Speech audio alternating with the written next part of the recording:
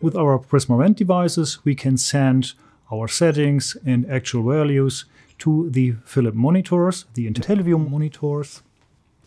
To do so, we need our PDMS cable, special cable, our Prisma Connect module. We connect our cable with the module, then the module with the device.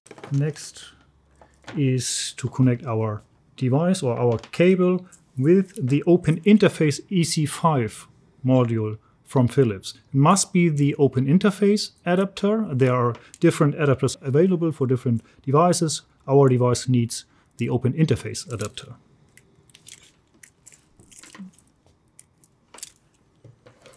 And last step is to connect the cable to the EC10 module in the monitor.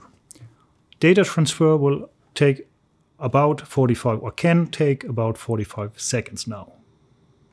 Now we can see that the data is visible on the monitor. We see two curves, pressure curve above and below the flow curve, and on the right side some values like PEEP and tidal volume and the leak value. Visibility is not so good, so we will enhance the visibility by pushing the pressure curve and the flow curve.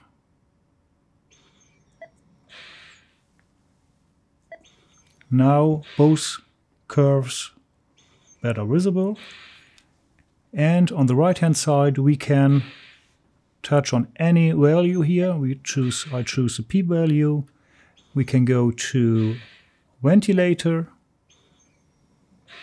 show ventilator data, and there all values sent by our Prisma Vent device is shown in the display now.